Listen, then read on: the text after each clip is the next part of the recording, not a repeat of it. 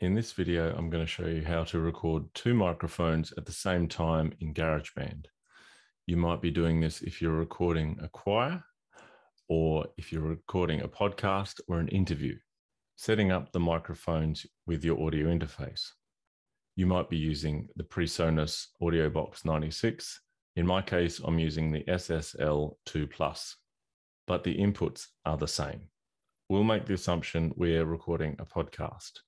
It's best to keep the gain levels down while you're setting things up, and you turn them up when you're checking your levels once you've opened GarageBand.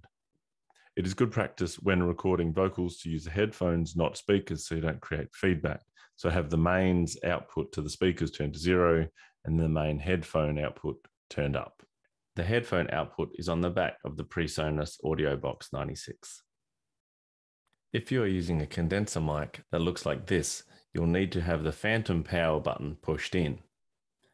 If you're using a dynamic mic, which looks like this, you don't need the phantom power pushed in. Plug the female end of the mic cable into mic 1 and the male end into input 1 on your audio interface. Do the same with the second microphone and plug it into input 2.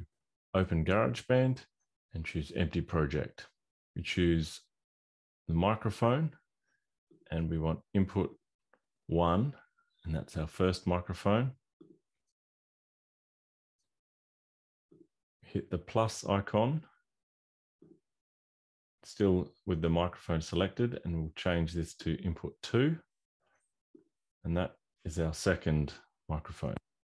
To hear the microphones through your headphones, you click the input monitoring button on both. The presets on GarageBand are pretty reliable, so if you don't know much about compression or EQ, you can rely on those. Choose voice. For this, we'll just go narration vocal. This would be if you're doing a podcast where you don't really want any effects like reverb or delay. And we'll do the same thing for the other microphone, which is narration vocal. Since I'm recording this tutorial, I have already turned up the gain on mic 1 and input 1.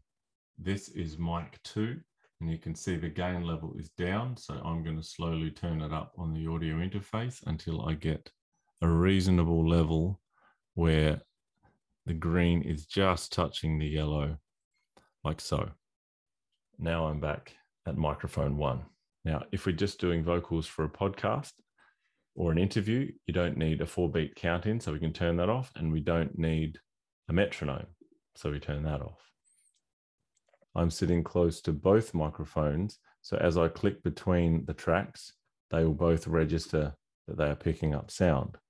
But if I hit the record button, you'll see that only one is recording and the other one is not. If I stop that and I select the other one and hit record, now this one is recording.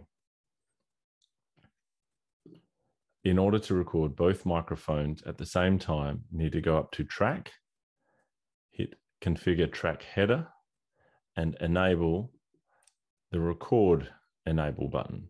So you can see there's an extra button on each of the channels, and this is the Record Enable button. So we will enable recording, and when we hit record, both channels are now recording. So this is what you would do if you're doing an interview or a podcast and each person had a microphone, or if you're recording a choir and you're having two microphones set up apart